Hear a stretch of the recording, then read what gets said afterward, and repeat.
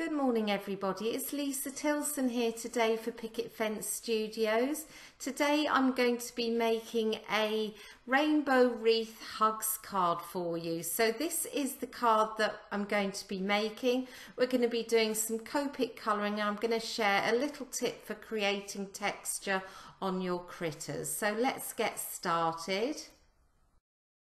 I'm going to be using a couple of images from the best hugs ever, so those cute little elephants there and that leaf spray, and I'm going to start by stamping these down onto some Nina £110 Classic Crest Solar White cardstock.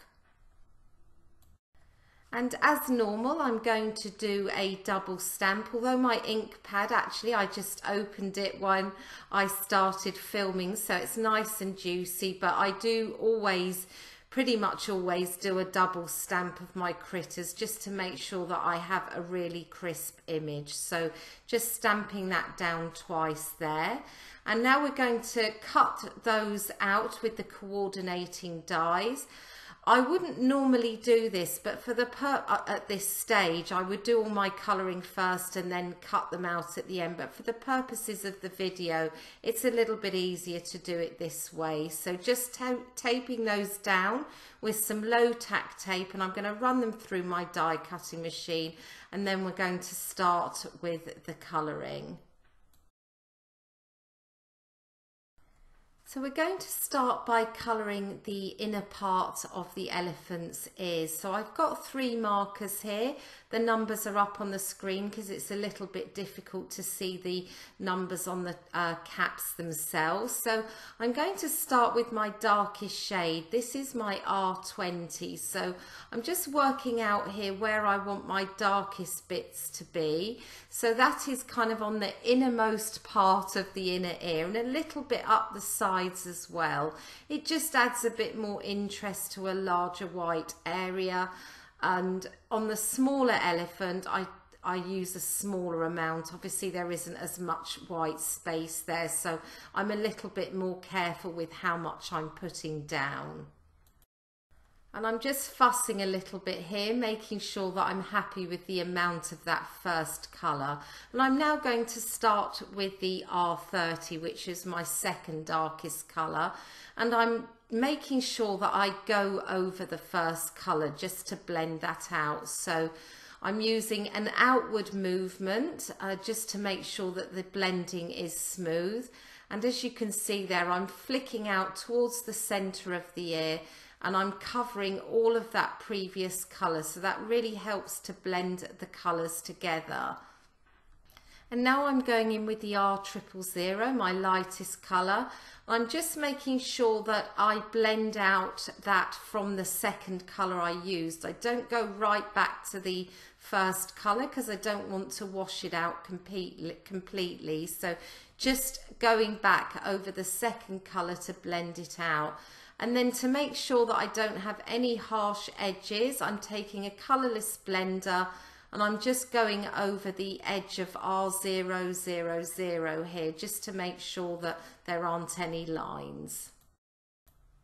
So now we're going to move on and colour our elephants. So starting with C7 here, I'm going to use C7 all the way down to C1, as you can see from the caps there. So I'm starting, as I always do, with my darkest colour. I colour from dark to light. There's no definitive way to colour. You can colour from light to dark if that suits you better. It really doesn't matter. It's whatever you find more comfortable for you. So I'm just going around both of the elephants here and working out exactly where I want my dark areas to be. I'm going to speed the colouring up a little bit just so that it doesn't take too long for you, but I'm going in with the C6 now and blending out the C7, and just each time I bring a new colour in, I blend it out from the previous colour and I extend the colouring and some of the lines. So that's just the way I colour. It's not perfect. I'm not a Copic expert by any means, but I do enjoy the colouring process, and it is all about enjoying what you're doing, isn't it, at the end of the day? So working my way down through the C markers.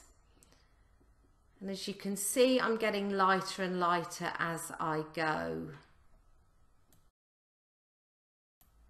I'm going to be adding some texture to the elephants at the end of the colouring of them. So when I'm blending my colours out here, going between each one, I'm not worrying about being really smooth. It won't matter if I see a few little lines here and there.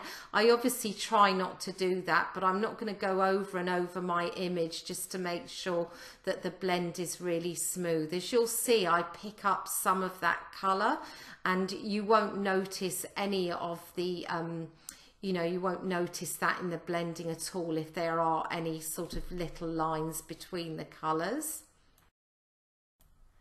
These little elephants are so super cute. As soon as I saw this set, I knew this was the image that I was going to use.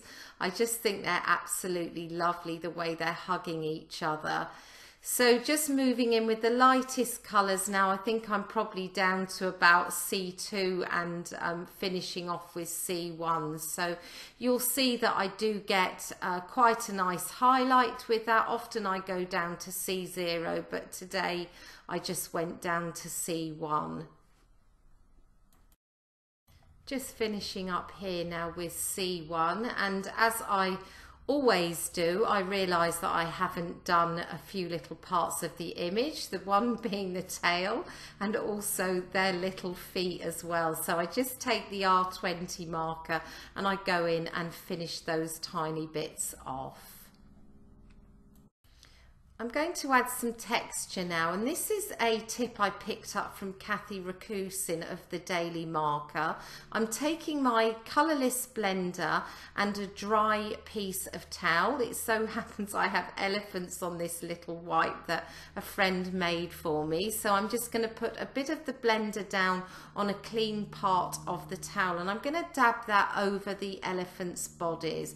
I'm trying to avoid the ears. I only want the texture on the bodies, but essentially it's just going to pick up some of that colour, and you can see here you get this lovely mottled texture to them, and as I said, you really don't see any of the lines that I may have made within the colouring.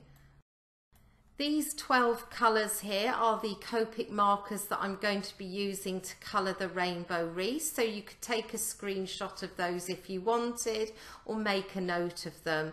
So I did stamp and die cut another 11 leaves off camera. You only saw me do one earlier in the video, but to save time I stamped another 11, and I'm going to be using 12 for my wreath. So I have actually made this card before, so I did know how many I would need, but we're going to start off by colouring the first 6.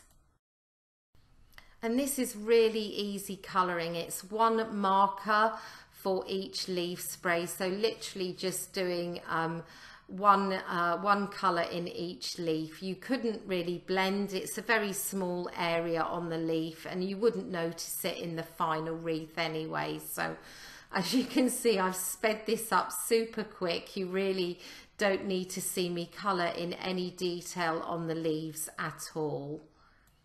It's always fun to colour something in rainbow colours, isn't it? Because they do make you happy, and it was fun to go through and pick out all the different markers that I thought I wanted to use for the wreath. So just finishing up now, and then what I do is I just push them to one side, and I'm going to leave them in the order of the rainbow, as that will make it a lot quicker to stick them down.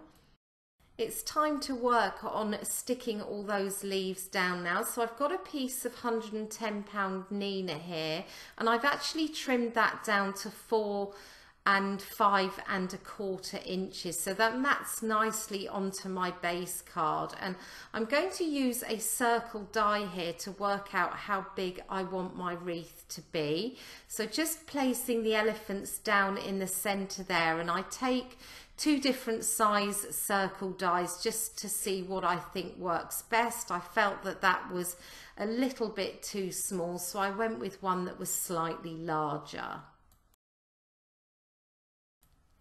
I'm going to tape the circle die down now with a little bit of low tack tape, and I'm going to take a pencil and just draw around the inner part of the circle. So this is going to be the guide that I'm going to use to create my wreath, and I always find it easier to cut my panel down first if I'm doing a circle window. If I do it at the end, it's harder to make sure that it's evenly spaced. So we're going to move on here now, and I'm just going to take the first of the 6 leaf sprays and just position those around the wreath so I can see exactly how I want to space them out.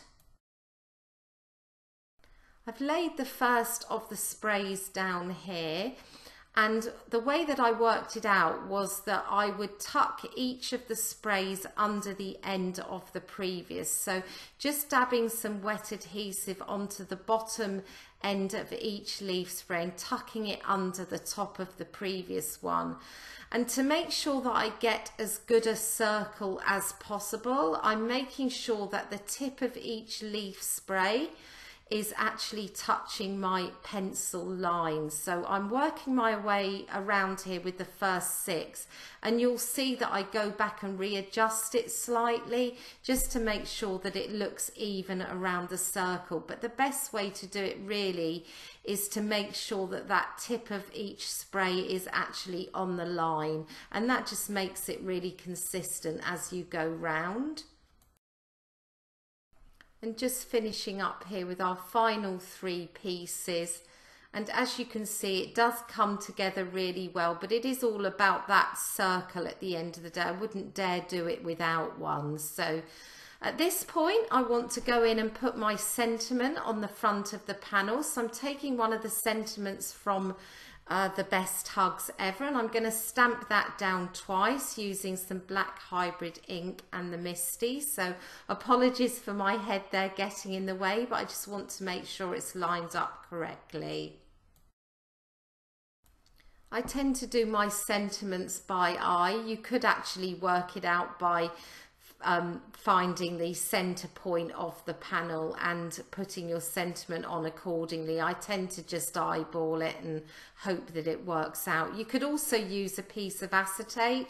You could pop that down over your wreath panel and stamp down onto it with the ink, and then just check it looks okay before you do your final stamping onto your card panel, because you really don't want to mess up. But I eyeballed it and I thought it looked okay, and I'm just going to clean that off now with this stamp scrubber, which is such an excellent tool for cleaning your stamps off, and I always have mine out on the desk.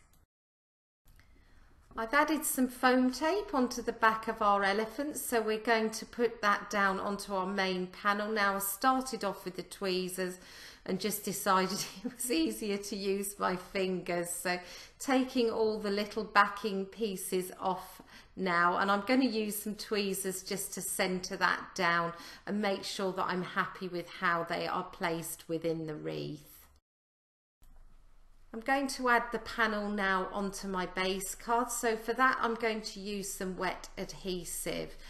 Because my top panel is smaller than my base card, I want to make sure it's completely centered and the edge is even all the way round, and using wet adhesive means that you can play around with it a little bit just to make sure it's all correctly placed. So I'm now adding on some iridescent moonshine sequins.